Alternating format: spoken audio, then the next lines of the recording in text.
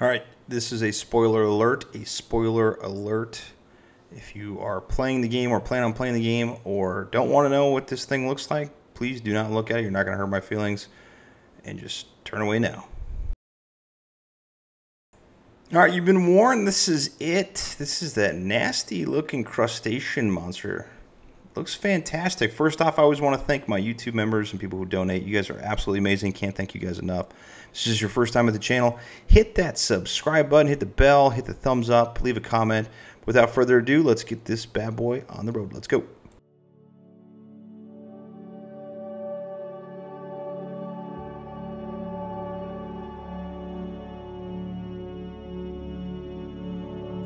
All right, after scraping off all of the nasty mold lines and priming in black, I used some shake cans, some spray paint, some black chaos from Citadel. You can use whatever you want. I am then going to do a dry brush, giant dry brush of gray. It doesn't need a mechanic or standard gray. It could be whatever kind of neutral gray you do have. After that, we're going to take some pure white and we're going to dry brush that on as well. Again, this is a very, very pivotal point of this miniature I'm painting it. We're using mostly contrast paints to speed this process up, to make it look nice, get it on the table. So you have to do this because this is what makes the miniature fantastic looking in a short amount of time.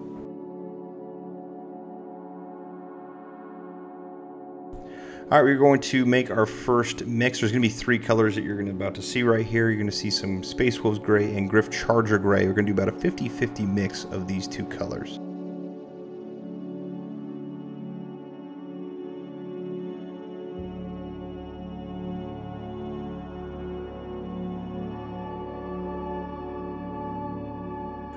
Then to just add a little bit of purple to it, we're going to take some Leviathan Purple, 1 to 2 drops, nothing too crazy in there, don't want to overpower it.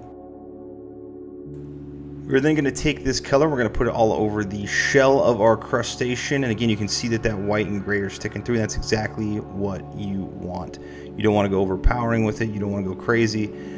Slop it on there because we're going to mix some colors together here in a moment.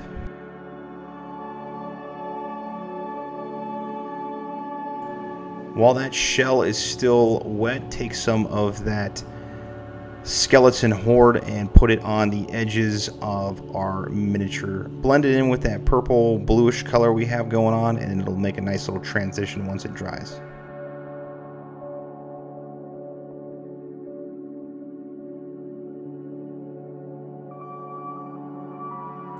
Next, we're going to take some Aggaros Dunes to about 1 to 2 drops of Apothacy White. We're going to mix those two colors together.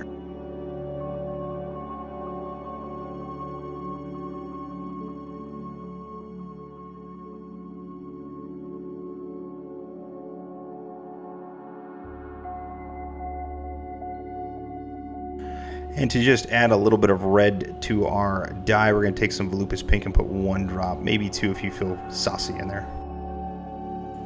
With this color, we're going to put it all over our skin area, and again you can see that white and gray sticking through, and as it dries you're going to really see it stick through, and that's what makes the miniature fantastic.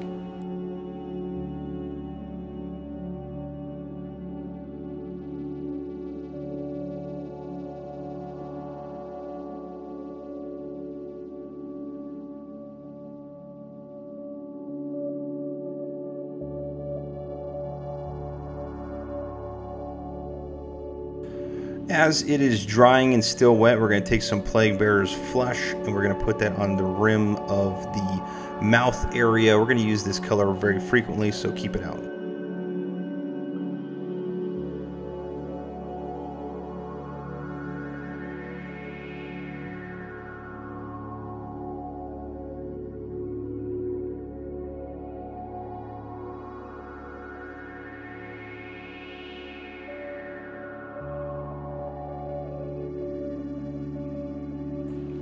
Next, we're going to take some of that burgundy red color.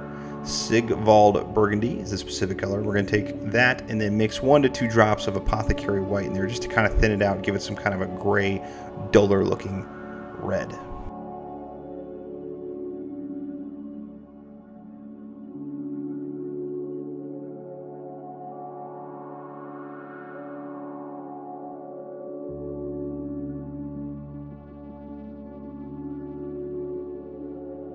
We're then going to put this on the back side of our crustacean miniature area.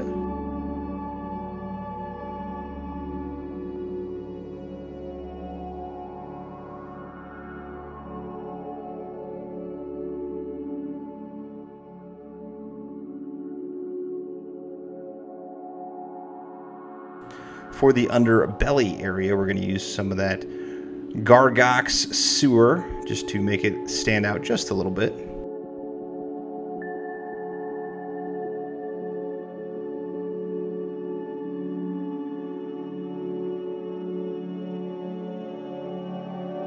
For inside the mouth, we're going to use some Flesh Terror's Red, and while this is still wet, we're going to use some Plague Bear's Flesh here in a second that you're about to see.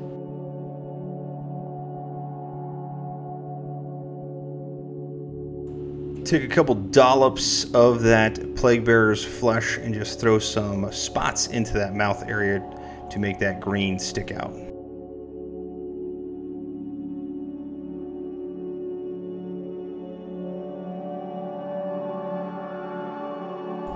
Next, we're going to take all those vent pipes, or as I see it, vent pipes. I'm not going to ruin the mechanics of this miniature, but it makes sense what you're doing right here if you understand the game and the lore behind the specific creature.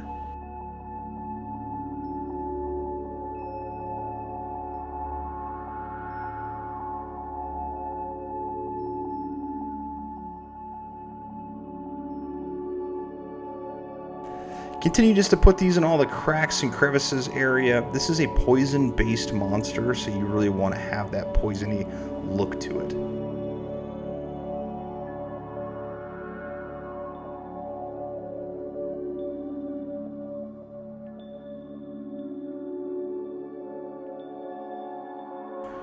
For the teeth, we're going to take some of that Wraithbone and put it on there real quick.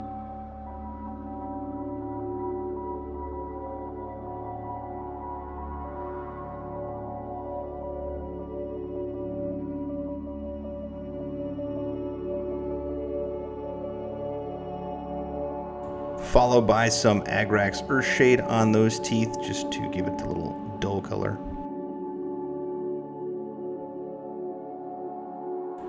Followed by a reapplication of Wraithbone and then some Screaming Skull, followed by some pure white on the tips of those teeth. And we're going to add one other thing after that.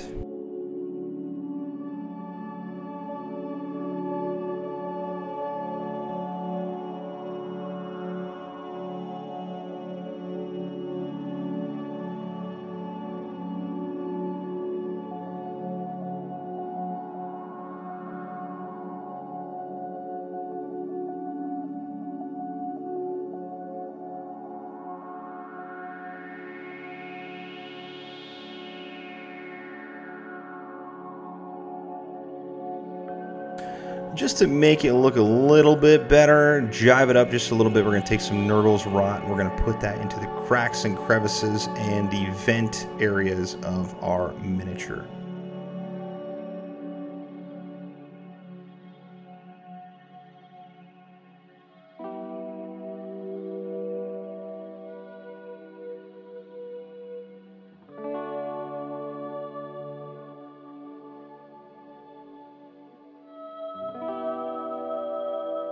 I'm also going to take some of this Nurgles Rot and put it on a little bit on the teeth and a little bit into the mouth area as well, just to give it that nice poison look.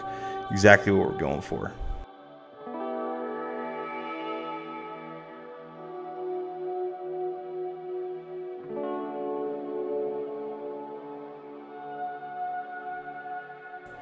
And finally, we're going to take some Ratling Grime and paint it onto the base of our miniature.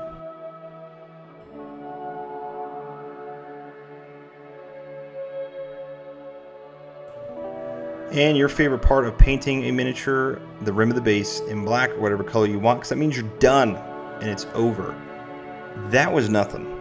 That was as easy can get, and look how good it turned out for the contrast painting, making it look like a nasty creature of the deep wood.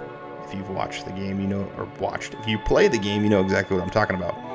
Well, thank you for watching. This was a quick tutorial on how to paint this miniature. I appreciate everybody, I mean everyone who watches, leaves a comment, donates money. You guys are amazing. And this is exactly why I do it, and I continue to do it. I can't thank you guys enough. I'm trying to build this channel as big and get this as going as big as I can. But until next time, paint on.